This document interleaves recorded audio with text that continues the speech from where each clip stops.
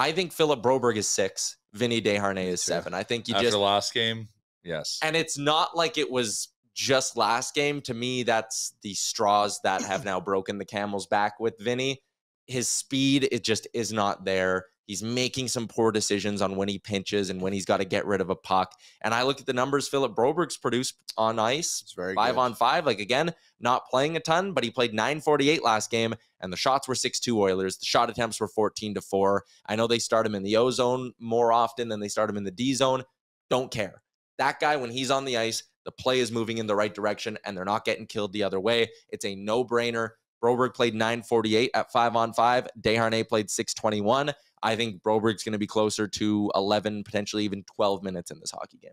I think that might have been Broberg's best game all season, awesome. to be honest. He was super noticeable in everything that he did. He was progressing the puck very well, just making plays, which is something we haven't seen often enough from him, to be honest, but he took his opportunity and ran with it massively. Yep.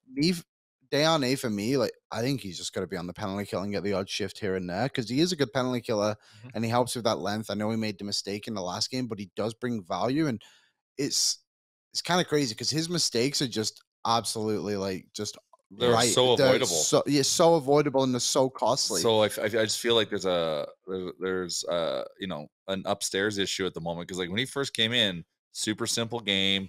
Now there's that one where he does the giveaway when he just kind of, controller is unplugged and he just kind of freezes there and doesn't move and lets himself, essentially get stripped. Like he did get the pass off, but it was muffed because he allowed himself to get tracked down.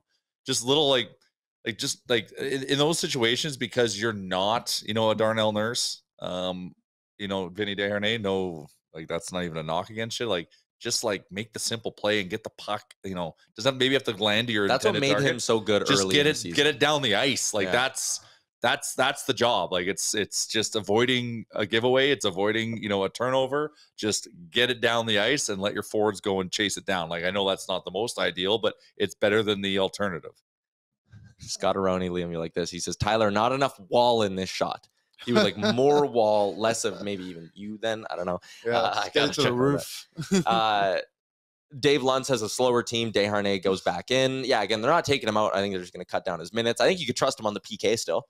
I think that's a spot where you could utilize him. Big guy, right? No block shots. Yeah, 100%.